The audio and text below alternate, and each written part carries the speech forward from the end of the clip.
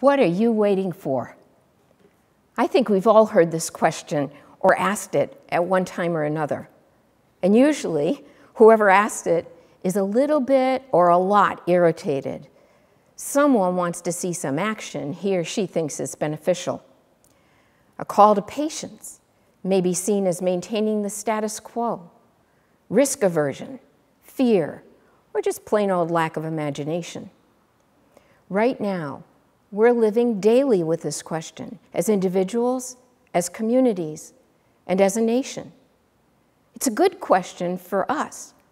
For Christians, ought to always be asking ourselves and each other this question. What are you? What am I? What are we waiting for? So far in this sermon series, we've thought together about love, joy, and peace, those very attractive fruit of the Spirit. People tend to love hearing about them, and I think just about everyone would like an extra helping of them. But when it comes to the fruit of this particular day, patience, I'm pretty sure that it falls into the specialty fruit category, along with quince or guava or maybe fig. Sure, they're fruit, but they're not necessarily the one I would reach for first in a fruit bowl. I'd rather have another serving of love, joy, or peace. And yet here it is, patience. Fruit number 4 on the official list of the fruit of the Spirit. There is no optional list. Oh, great. I guess we're going to have to deal with it. So, if patience is, according to the Cambridge English Dictionary, the ability to wait or continue doing something despite difficulties, or to suffer without complaining or becoming annoyed,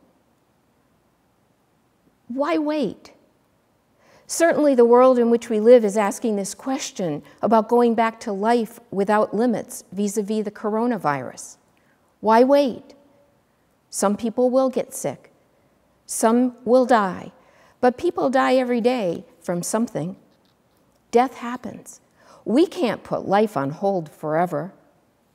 The truth is that for a long time, certainly way before this virus came calling, our American culture has been increasingly oriented toward why wait?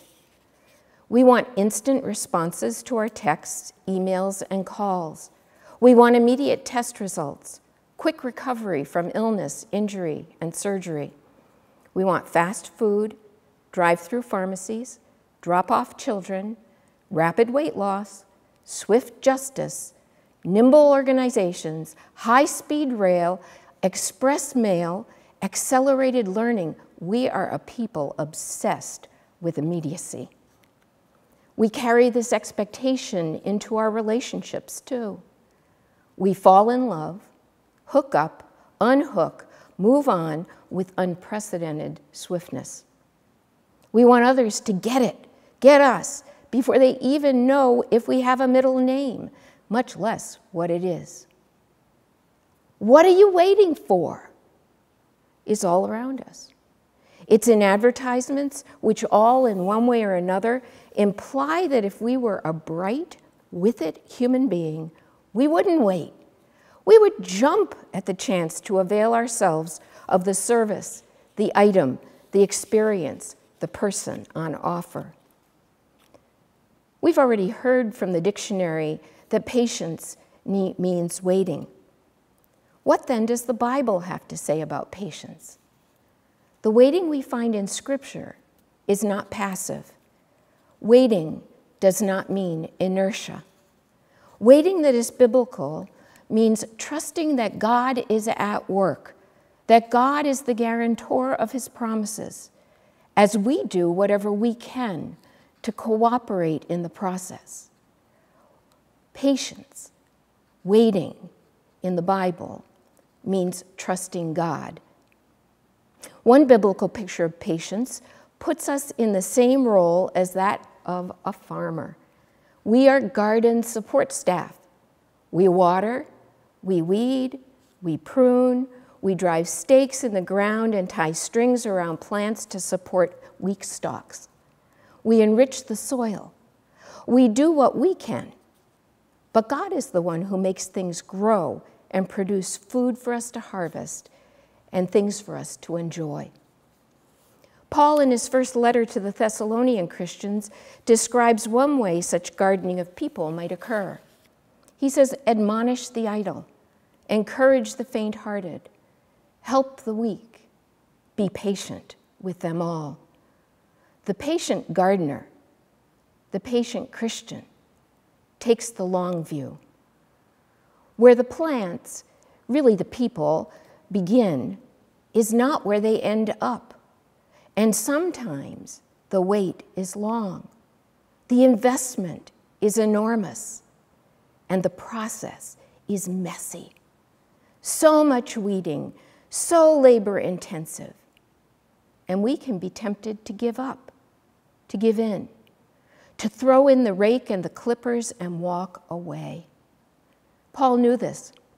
He remembered the time he had thought of himself as a rising star on God's A-team of rightness.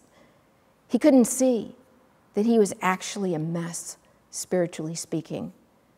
We heard this in the scripture Brent read, where Paul, writing to young Pastor Timothy, tells him that God was patiently merciful to him when he was a mess. God poured out on him the kindness, grace, faith, and love of the Lord Jesus that grew Paul, strengthened him, and produced in him the fruit of grace, faith, love, and patience that would, through Paul, in turn, bless others. That kind of long-haul patience Paul learned and exhibited is impossible apart from the prior promise and persistent patience of God, who alone is absolutely trustworthy and never gives up, never runs out on even the messiest of us. So, the question for us is, what are you and I waiting for today? What are we watering, weeding, pruning, supporting in the garden of our own life? Our life with God, with ourself, with family, with friends, with coworkers, with the boss, with neighbors, with the church, with the community. The fact is that we mere mortals wait with great difficulty, if we wait at all, for God, for each other, for ourselves. And yet, Scripture is full of examples of patience and exhortations to patience. Not surprisingly, the examples of patience mostly refer to God, and the exhortations to patience mostly point to us. This indicates that true patience can only come from the Lord. We do not manufacture it ourselves. It is the work of God in us. Patience results from faith in someone who is good for their word, someone who keeps their promises without fail. Patience results from trusting God who is good, in God who is love, in God who waits for us to realize and receive this good news, and who then faithfully, compassionately tends to us as if we were prized plants in his garden. God waters, weeds, prunes, supports us by his Spirit through Scripture, prayer, and interaction with others, so that we, in a humorous twist of divine design, not only produce the fruit of love, joy, peace, patience, kindness, goodness, faithfulness, gentleness, and self-control. We become part of how God cultivates this fruit in others, always with patience. Not, what are you waiting for, gritting our teeth patience, but that patience the Lord has shown and continues to show us. Patience inextricably entwined with the other fruit of God's Spirit and displayed at the cross, where our patient God, who is love, allowed his innocent Son to die for the guilty, and continues to patiently await our turning to him and to life we can only imagine that awaits us. What are you waiting for? Find it in the Lord, and in him find your life.